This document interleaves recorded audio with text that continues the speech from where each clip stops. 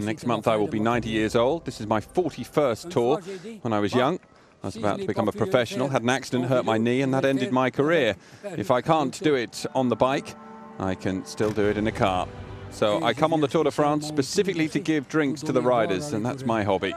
There are a lot of people who know me and come and talk to me and say hello. Even some of the riders recognize me and say hello.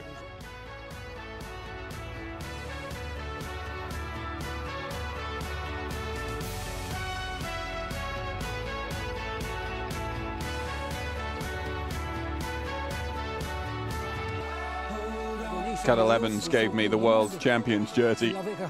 Held onto the jersey for 1 year before he was able to give it to me. I have to be honest, I can't say who I've given a drink to because I look at my hand. If I look at the face, I'll make a mistake. So I have to look at my hands to make sure they get the drink.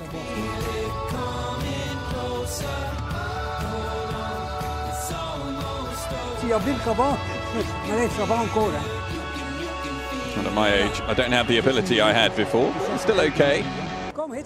I'm happy doing this, and that's important in life. Once you have this disease that you can't cure, I'm going to last a few more years at least. I'm going to try, and I'm not going to abandon the race. The love for the race is so strong.